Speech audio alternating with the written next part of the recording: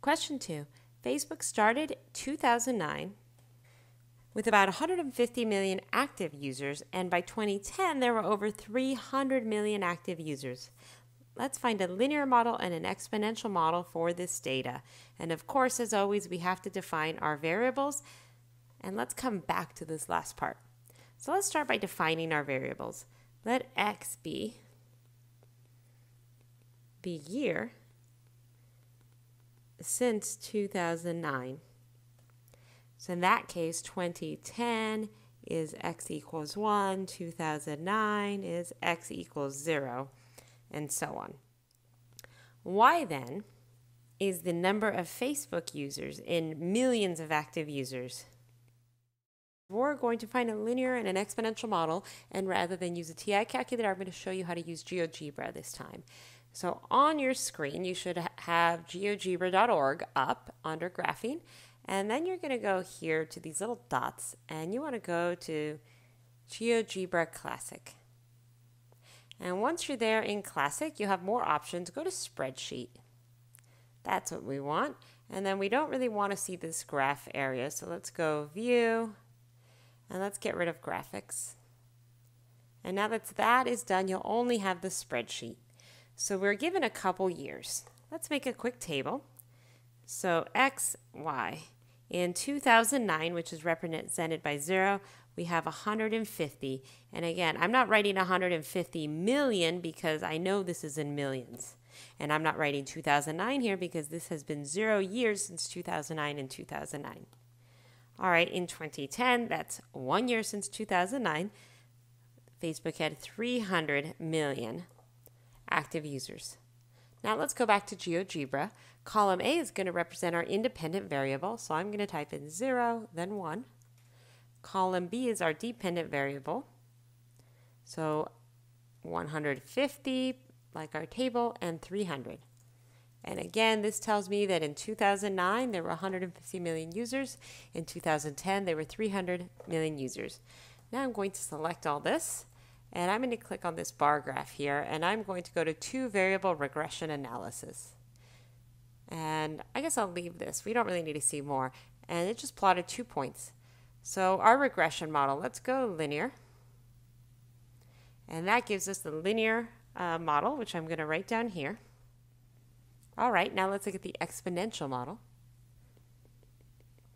In GeoGebra, it's a little funky to get the exponential model. If you click on exponential, you'll get an E, which makes a little more sense since this is the exponential. So you're going to want to go to growth. And there we are. So the model we want is y equals 150 times 2 to the x power.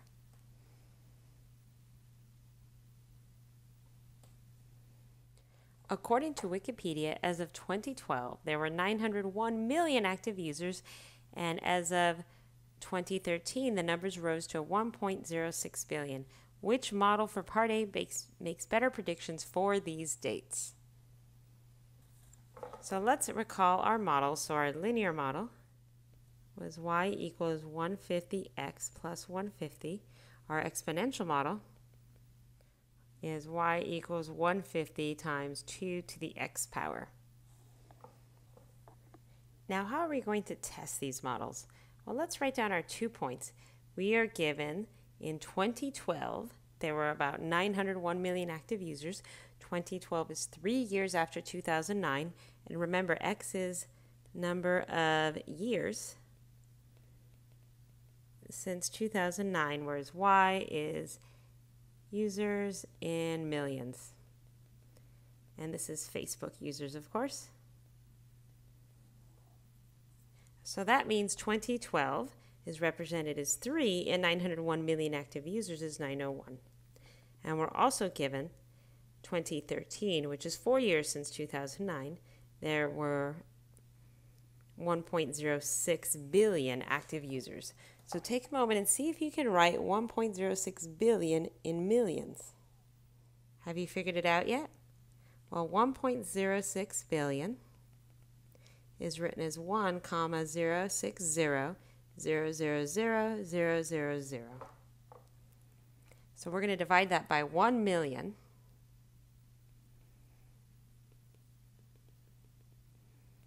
Which is 1 0, 0, 0, 0, 0, 0. That's here. And then cross out all the zeros that match. And you'll notice you end up with 1060. So let's write that down here.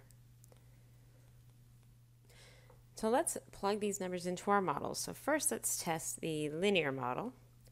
So I'm going to write 150 times 3 plus 150 here and see how close I get to 901. This gives me 600. And we know the point was actually 901. So now let's try the exponential model with the same data point. So I'm going to write 150 times 2 cubed, and that gives me 1200. Okay, so now let's try, let me update my colors actually. The exponential model should be in blue. Now let's try the second data point. So here we just tried the 3 into both of these. Now let's try the 4. So 150 times 4 plus 150 is 750. Now using the exponential model, we write 150 times 2 to the 4th power. This gives us 2400. And again, this is where I plugged in 4 for both of these. So which is approximately the best model? Well, I'm not really going to say best or worst. What I am going to say is this one is an underestimate. If you notice, it underestimated 901, and it also underestimated 1060. So the linear model underestimates actual Facebook users. Now what about the exponential model? Well, the exponential model, well, this one seems to overestimate the number of Facebook users. Let's continue. Okay, so now we have 4 actual data values for this scenario. So this is neither linear nor exponential data. So let's use this new set here to find the linear equation that best approximates these values as well as the best exponential equation. So to do this, we need to go back here to GeoGebra, and we're going to just add some more points. So I'm going to add in 3, 4, and then for 3 we have 901 as our y value. For 4 we have 1060 as our y value. All right, now that that's all entered, we can highlight everything and hit 2 variable regression analysis, and there we go, we have a new growth model. But let's first look at the linear model. So here's our new linear model. The new linear model is y equals 2.42, excuse me, not 2.42, 242.1x plus 118.55. And now for the exponential model, remember in GeoGebra you go to growth, and we're going to get y equals 167.15. I'm going to do to 2 decimal places times 1.65 to the x power. Part D. There were 1.49 billion users in 2015. Which model predicts closer to this real value? So 2015 is 6 years after 2009. So our point here is 1,490. So first let's test the linear model, then the exponential model. Let's say 242.1 times 6 plus 118.55.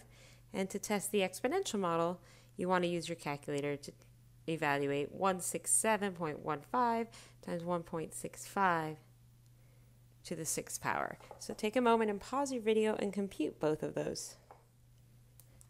All right, now taking a look at both of our models, they're both overestimates, but as you can see here, which one is closer to 1,490?